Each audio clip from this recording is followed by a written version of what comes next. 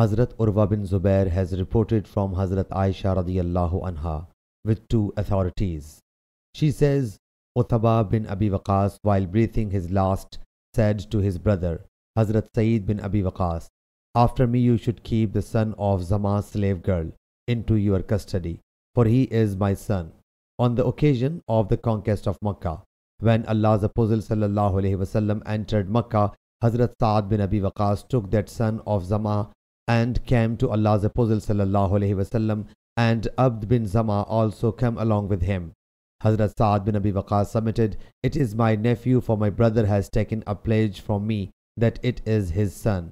Then Abd bin Zama submitted, O Allah's Apostle sallallahu alaihi wasallam, it is my brother, for it is the son of Zama and has been born on his bed.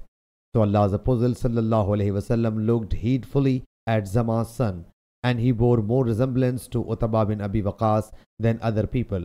So Allah's Apostle sallallahu alaihi wasallam said, O Abd bin Zama, you should take him, for he is your brother and he has been born on Zama's bedding. Then Allah's Apostle sallallahu alaihi wasallam said, O Sauda, screen yourself from this boy, for he found him resembling Utbah bin Abi Waqas.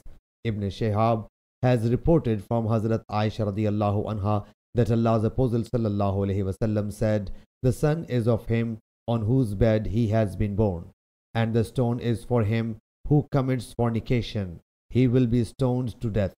Ibn Shihab narrates that Hazrat Abu Hurairah radiyallahu anhu would narrate this hadith aloud. Sahih Bukhari Hadith number 4303.